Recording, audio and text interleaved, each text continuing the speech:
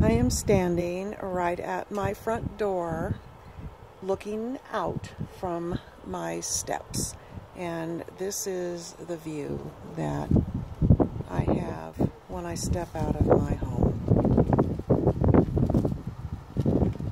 I know a lot of people think that, oh, what a big deal this is, who cares, right? However, if you've lived in apartment homes for a really long time, you couldn't buy a house because you couldn't afford one, and you wanted a yard so badly that when am I ever going to have a yard kind of thing, that is why this thrills me, because for me, this is my absolute dream come true. So, this is my home. I keep my canopy up.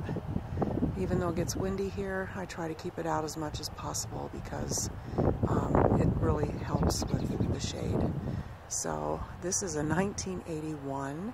It was a one-owner coach when I purchased it last year. And the funny thing about this 1981, the fact that I'm even allowed to have it in the park that I'm living in right now is a miracle. They don't take anything below a 2000 or something like that. So I'm very, very, very happy to have been able to move into where I live right now.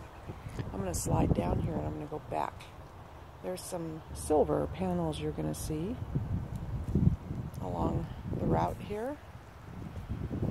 I had to put these in last year before winter hit so that I would have skirting to insulate my trailer.